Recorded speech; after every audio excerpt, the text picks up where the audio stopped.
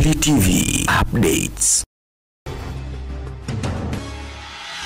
Ili kuwa wa kwanza kupata matukio haya, hebu bonyeza kengele hii, kisha subscribe, like na kushare. Na mtazamaji, leo nataka nikupeni mrejesho baada ya mara ya mwisho kukupa taarifa kuwasili kwa wataalamu wale tuliokuwa tukiwasubiri kutoka nchini Korea Kusini. Tayari walikwisha wasili nchini na hatimaye eneo la mradi na kuendelea na taratibu zao za mwisho za uhakiki kiufundi. Sasa hatujazungumza tena nini kinaendelea mara wao baada ya kuwasili na kuendelea na baadhi ya taratibu zao. Kwa mujibu wa ratiba yao, baada ya kuhakiki sawia katika maeneo walioridhika nayo, sasa walichokifanya sasa ni kuanza zoezi la mafunzo ya matumizi ya mitambo mipya ndani ya meli za Mv.Victoria na Butiama. Ndio hawa hapa. Na mara tu baada ya mafunzo haya kukamilika, siku 2-3 zijazo tutakuwa na zoezi la majaribio ya kuzitembeza meli hizi ili wataalamu wetu nao wapate kujiridhisha kabla ya makabidhiano. Sasa hebu tumsikilize kaimu meneja tawi la Mwanza ambaye pia ni nahodha mkongwe katika kampuni hii, Captain Samson Mwita. Baada ya matengenezo makubwa kuwa yamekamilika,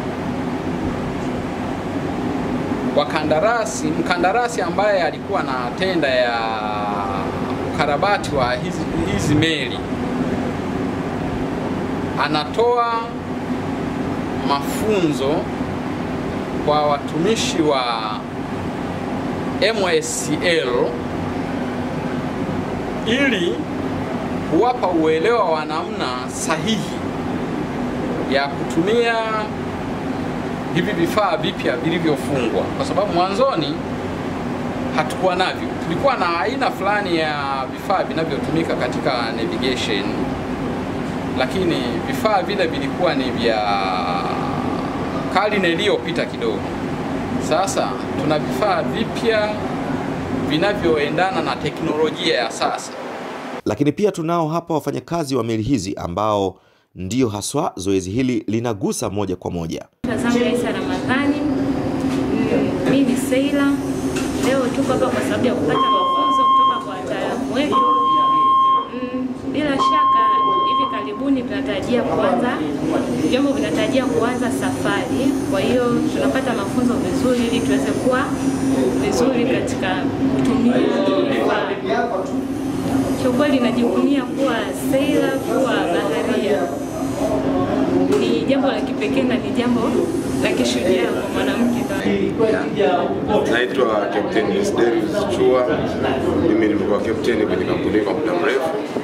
Nimeendesha meli hizi kwa muda mrefu pia. Sasa hivi baada ya ukarabati wa meli hizi, ukarabati mkubwa, kuna vitu vimebadilishwa, vimekuwa vingine vipya ambavyo vimekaa kisasa zaidi. Kwa hiyo hapa tunapata kama orientation na familiarization ya vyombo hivi vipya ili tuweze kuviendesha kuvitumia katika kuendesha meli hizi katika hali ya usalama zaidi. Na kinachoendelea kwa sababu sio mambo mapya sana, isipokuwa ni mambo ambayo yanawiana na vifaa vilivyofungwa ili wanafanyakazi wote wanaoshiriki katika uendeshaji wa meli waweze kuweza kuvitumia na kuweza kufanya kazi hizi kwa hali ya usalama na kutunza meli itakuwa inafanya kazi yake vizuri. Kweli mabadiliko yanayoonekana hapa ndani ni makubwa sana.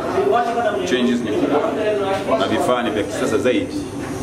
Radar za kisasa, GPS, steering, kiasi ambacho hata air condition unaona hapa haikuwepo hapo kabla.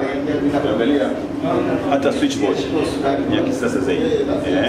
Ukiangalia panel hii ya meli za kimataifa kabisa.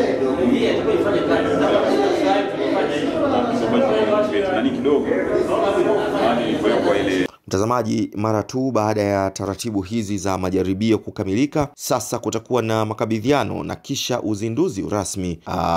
Na mara baada ya hapo taratibu rasmi za kuanza kwa safari zitatolewa. Jina langu ni Edmond Ruta Jama na hii ni Meli TV. Meli TV ni yako. Meli TV.